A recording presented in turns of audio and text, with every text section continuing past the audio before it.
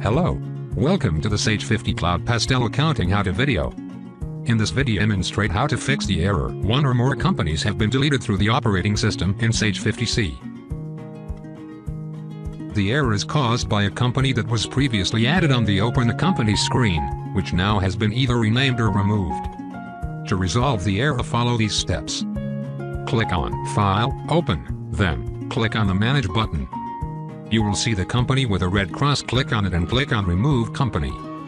Then click on the Add Company button. And the Browse for Company folder screen will come up. Select the company folder and click on OK.